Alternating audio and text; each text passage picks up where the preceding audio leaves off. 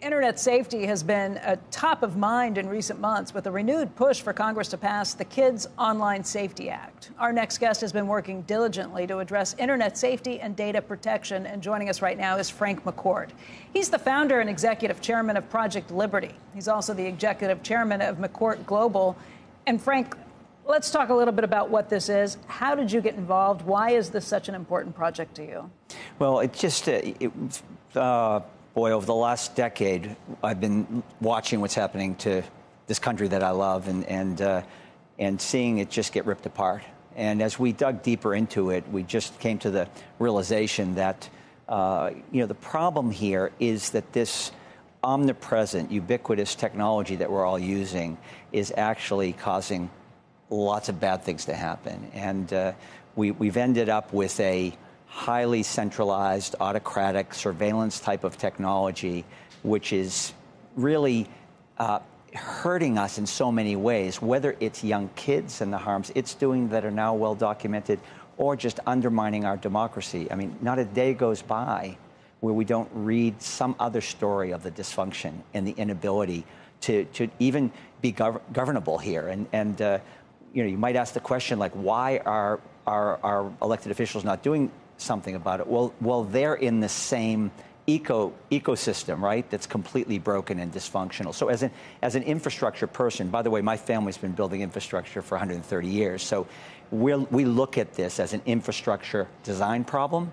And if we can fix that, we have a shot now of actually using the tech to actually help us solve problems, not create problems. Let's get to that, because I am with you asking the question, why is Congress unable to pack something like the Kids Online Safety Act, which, if you're saying you're opposed to that, what in the world is wrong with you? How can you not get things through? We're using our kids as lab rats with this grand experiment that we know from studies that have been done is causing them harm, makes them feel worse about themselves, leads to all kinds of online bullying and other issues, not to mention child pornography and the sexual assault, basically, that takes place online with these kids. Well, you're talking common sense, right? You're talking like as a mom, right? Yeah. That we need to protect kids. I mean, that's like the number one responsibility that we have and a society has: protect children. We would never allow this behavior to take place in a Chuck E. Cheese or in a mall or in somewhere in the real world. Online, suddenly it's okay if you can get it down to 1 or 2 or 5% of the transactions that are taking place?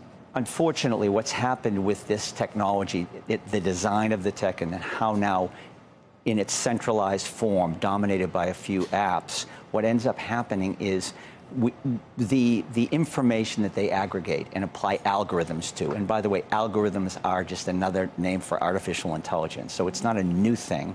These algorithms are designed actually to divide us and separate us. Because and trigger hate gets a better us. response when you're mad, you spend more time online? Well, if you look, I think the algorithms are working perfectly, right? If an algorithm is designed to keep you online, and the way to keep people triggered and defending themselves, and then the other person defends themselves and so forth, you are in an endless loop of disagreement, right? 50-50. Everything is like stalemate. Yeah. And that's what we're seeing. So I would say the algorithms are working great. We need to fix that. And as far as your... How do you do that? How do you fix the algorithm? Again, thinking of this from an infrastructure level, the internet 40 years ago, there was something, a protocol called TCP/IP that basically connected computers, right? And then we suddenly had this massive computer network. 30 years ago, the World Wide Web came into being, again enabled by another protocol, HTTP. And this is when data was the name of the game. That data has been sucked up now by a few, 4 or 5 major companies, you know their names, and they dominate our lives, right? They have the value and they have the control. We believe that another protocol, we call it DSMP, which connects us as people, returns ownership and control of the data to us as individuals. We decide what to do with it. We decide what apps to use. We're not stuck in these walled gardens, and we're not manipulated. You mean this takes back control from the Googles, from the Apples, from the whoever they may be? Apple has parental controls on things. How is this different? Well, it's because we're talking at the core infrastructure layer now, right? And so what Imagine you being in charge now when you log on to the internet.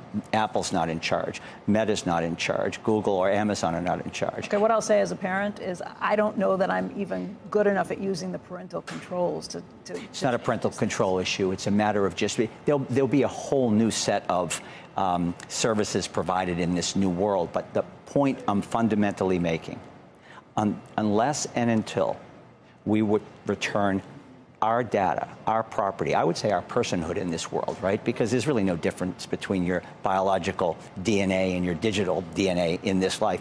Until we realize that this has been stripped, our personhood has been stripped from us. Anybody under 40 doesn't care. They think that their privacy I disagree. I think they're caring a lot now. I think what we're seeing real time now is a mass awareness that we have a broken system and it needs to be fixed. But if you've got some of the protocols, let's say if you want to be on Instagram or Facebook in Europe and you have to pay $5.99 if you want it to be without ads and without them mining your data, there's a real question as to how many people would actually pay for that. Again, it's not really an issue of, I would argue that we shouldn't be thinking about this in the terms of the way things work now. We should be thinking about, first we should be acknowledging that we have a broken system, right? I think, can acknowledge that. I agree with that. We need to think about how to fix it. I would argue that you fix it from the ground up, and then when you fix it, you have a new paradigm. And we shouldn't be thinking of things in terms of the way they work now. We should be thinking of them in terms of the way they should work to support kids and protect them and support democracy. Is this something that Congress has to sign off on to go through it? Because if they can't even pass the Kids Safety Online Act, the idea of them saying, sure, we think there has to be an entirely new infrastructure, which honestly sounds pretty complicated. Well, first of all, we don't need Congress to do it. We can innovate our way forward as opposed to regulate. But none of the big bucks companies are going to want to do it themselves. Okay, now you've hit the nail on the head. Right. But the question is, do we sit here and say, big problem, too difficult to solve, and let this continue with generative AI now? By the way, a fancy name for the same technology that basically surveils us, grabs our data, applies algorithms. Do we want to continue with a broken system and make it more powerful, or do we want to fix it before this new wonderful technology is unleashed? The tech is not the problem. How it's designed and used is the problem. But what is the answer? Government regulation to force this? Or No. Because innovation. if it's not big money and if it's not government regulation, I don't know how it gets done. Innovation. You actually, remember, 30 years ago, there wasn't the system we have now, and people were not, they were asking questions like, what is the internet? What is the World Wide Web? Imagine the future differently than the past, and that means a redesign of how this technology works.